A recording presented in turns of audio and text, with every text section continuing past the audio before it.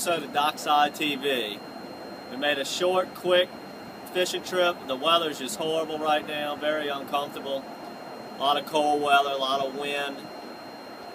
We're fishing 2 days in a row. We shot the video on the day, the warmest day of the week. It was, as you can see, the tremendous amount of fog. The water temperature's freezing.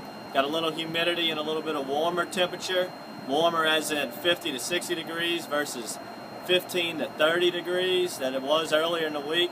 And as you saw in the clip just before this, at the boat launch was solid ice the 2 days prior to this tremendous Arctic front that came through.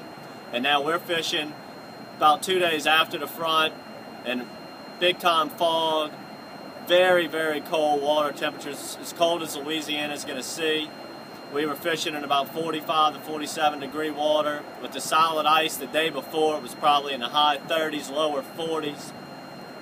But you want to pretty much forget about speckled trout fishing under these conditions. And all we did, we launched in the Chalmette area, short boat ride, found deep water, found some dead-end canals, looked for redfish only, and we loaded the boat with them. We even caught a few bass. So the bait of choice today, tiger bait, matrix shad on the 3/8 ounce black platinum jig head.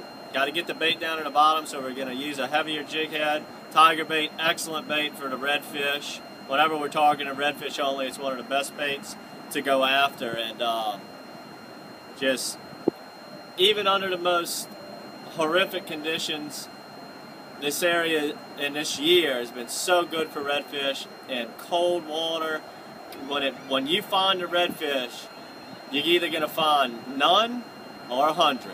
And when you bump into them, just make sure everybody casting in the same spot, and you're going to catch them one after one after one after one. Next thing you know, you're going to have your limit in no time. So it may take you 2 or 3 hours to find them, but once you find them, it's going to take you 10 minutes tops to catch your limit.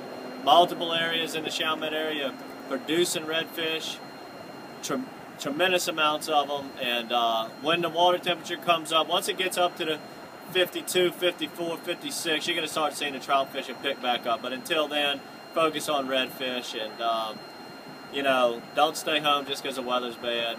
Pick you up some matrix shads, tiger bait, working great right now. Get out there on that fishing action.